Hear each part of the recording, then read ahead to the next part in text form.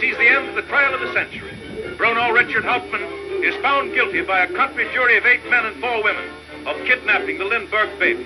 Justice Trenchard sentences Hauptmann to die, and the prisoner, nearly 3 years after the crime, goes to the Trenton death house. The shadow of the chair is on Hauptmann as he fights on. New Jersey's highest tribunal, the United States Supreme Court, have refused to interfere, and Hauptmann's day of doom draws near. Helena, Montana, smashed by earthquakes, one of the year's worst disasters. Over 1,000 shocks in 3 months. Hundreds left homeless, many dead.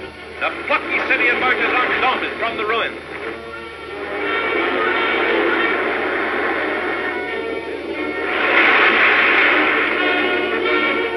Drought leaves its mark for 1935.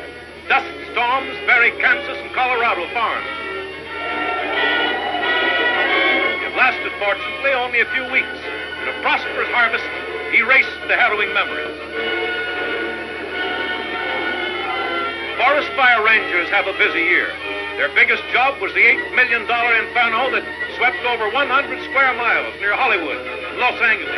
For days it raged, destroying many homes in the Malibu Beach movie colony. The most shocking tragedy of the year, the deaths of Will Rogers and Wiley Post that stunned the world. Off from Seattle went the smiling cowboy humorist, his last goodbye. Like a pair of schoolboys, the two adventurers headed for the north on a holiday trip. And then suddenly, journey's end. 1935 finds the New Deal under heavy fire. But political clamor is stilled as the president at San Diego speaks for all America.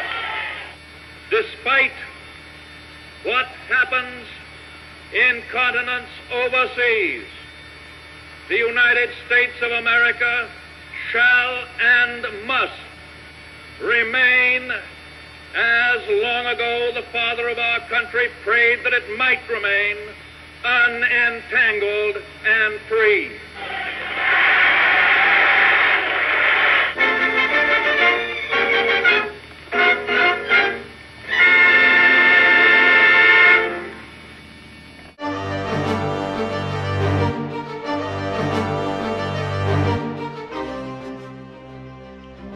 Well, the Americans have said that they won't interfere, so we have a free and easy mandate here to take over the entire world and beat them into submission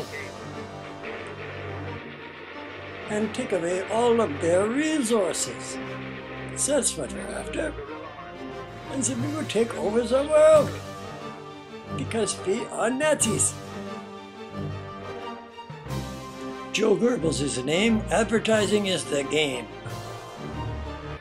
Supported by virtually unopposed aerial bombardment, the conclusion was inevitable. Although resistance was determined, the Yugoslav army was cut up into many small segments and captured. The war in Greece also began on April 6th. There, in spite of fierce and valiant resistance by the Greeks and the British who had come to their aid, the Germans, overwhelmingly superior in both numbers and equipment, forced their way past the Bistritsa River, Mount Olympus, the famous passage, and by the end of April, the swastika flew over the ancient city of Athens. So the girlfriend asked me what I'm into in the army, and I told her gunnery. She said, I had gunnery once, but I didn't get a badge for it.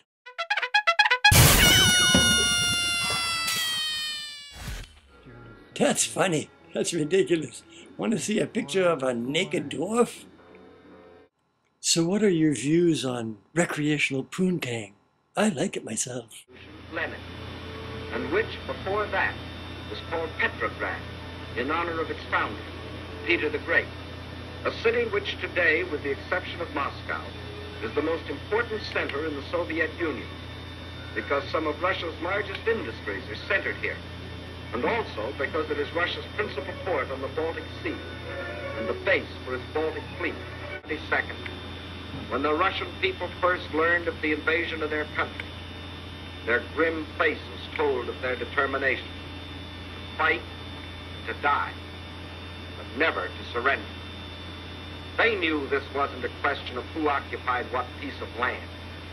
This was a question of life or death.